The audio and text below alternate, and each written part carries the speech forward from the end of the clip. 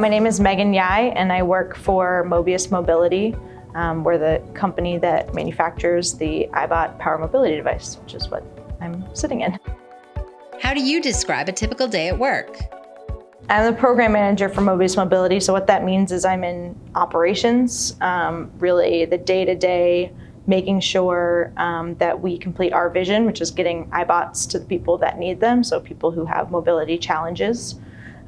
So my day can consist of anything from helping figure out how to ship a device across the country to working with the manufacturing teams. So our manufacturer for the power base is right downstairs from us, so I'm constantly working with them, implementing new features and add-ons, different things that people will need, like lights or the ability to drive your vehicle from the iBOT, and also working with the engineering teams to help develop those things and launch them to market. So anything from normal day-to-day operations through to commercializing new capabilities.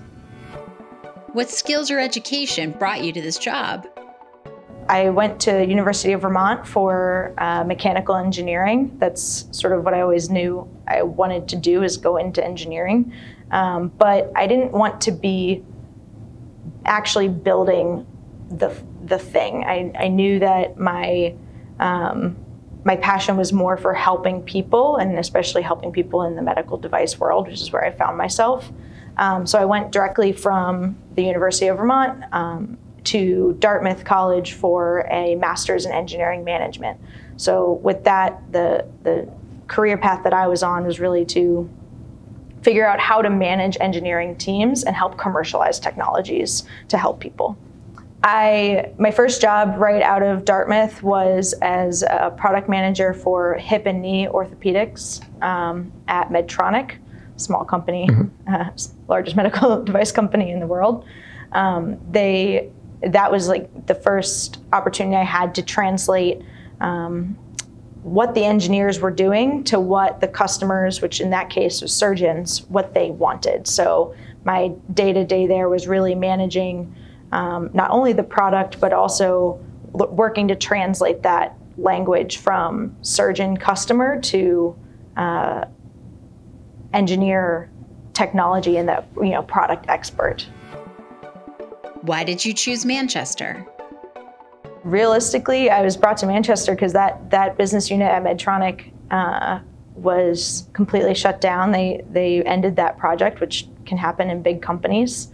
And I was looking for a job. I had already kind of planted my roots here in New Hampshire on the seacoast, and I knew I didn't want to leave New Hampshire. And I went to a networking night for medical device right down here on the Mill Yard, and I talked to Dean Kamen, and I had talked to him before when I had interviewed at DECA previously, and he let me know, hey, well, talk to our HR and see if we've got a position for you. So that's how I found my way back here, which was quite a serendipitous experience. But once I'd really committed to living in New Hampshire and living in New England, and I didn't want to leave. And a lot of the other job opportunities I was seeing were taking you to Silicon Valley or down to the DC area, and this is just where my heart was planted. New Hampshire is wonderful. It's beautiful year-round, even with the snow-coated streets that we have now. But I think I have the best life and the best time here, and anyone else can afford that too. In the summers, I sail on the seacoast, which is 30 minutes away.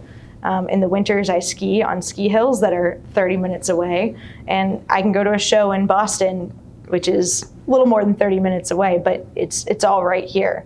And every day, at least for me working on the Mill Yard, I'm looking out at these enormous 15-foot high ceilinged windows at this babbling river, which is the Merrimack River, and it's just gorgeous. So just today we walked all up to the dam on a walking meeting that I do on Friday mornings, and then walked back down through Elm Street, grabbed a coffee, and then headed back to our office building. So it's just a fantastic place to be, and doing work when you have such a beautiful backdrop, I think makes everything a little bit easier. And our customers say the same thing. Our customers that come for their iBOT training, they love hanging out here. And we send them down the street to the Foundry for dinner or up to Elm Street for whatever they may need. And it's just really a compact, perfect little city. What kind of support did you have along the way?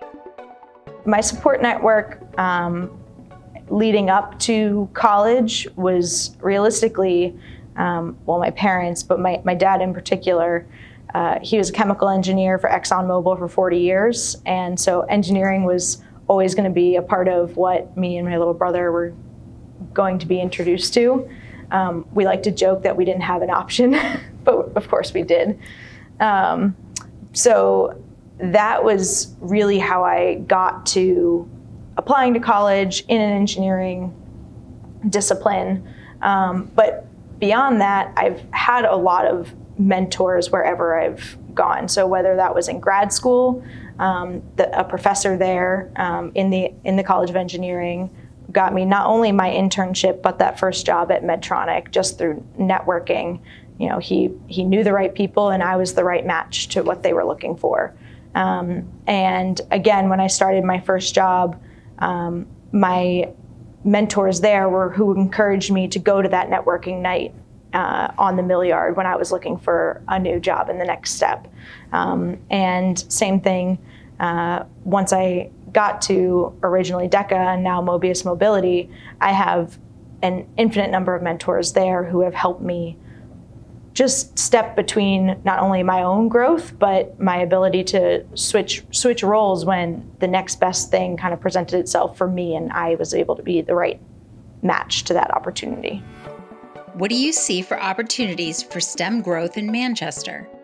I think one thing that's, well, at least for me, is I'm someone who I knew what I wanted to do. I knew I wanted to go into medical device, and I knew I wanted to help people. And that's how I found my way to where I am now and to the mill yard. But I think what is special about here, which somebody else could find who maybe doesn't know exactly what they want to do or doesn't know where life might lead them, is putting your roots here. You can find almost anything, especially in STEM and technology. So there's more, if you're more into like tissues and organs and 3D printing, there's companies doing that. If you're more into robotics and whatever that may be, there's companies doing that. If you're into little trinkets and whiz bang type things, there's companies doing that. So I was somebody who moved here and was laid off from a job and was able to pick back up into something that was even bigger and better. So I think somebody who moves here and doesn't know what they necessarily want to be doing is able to find what they might be the best at.